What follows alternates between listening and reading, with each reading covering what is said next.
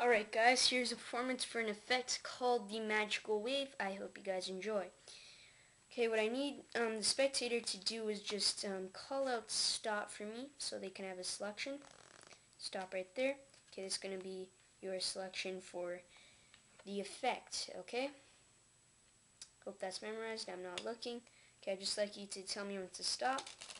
Stop right there. Okay, great. Your selection is going into the deck, and I just wanted to tell the spectator that, I've been doing card magic for a while now, and over time I've developed a skill of knowing the exact value of your card with just a wave over the deck. And with that wave, I know that the value of your card is 8. Am I correct? Well, I know I'm correct because it is a skill that I've developed over time. However, I'm not experienced enough to know exactly which 8 it is. It could be any one of the 4.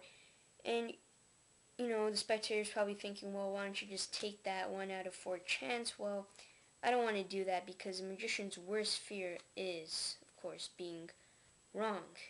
So, you may have noticed that on the table I've set down 2 jokers, okay? And what these jokers are going to do is that they're just going to wave over the deck, and just with that wave,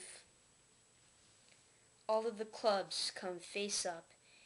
And since all the clubs are face up, the jokers are telling me that your selection is the 8 of clubs, which of course is over here. Oh wait, maybe the magical jokers can help us out again.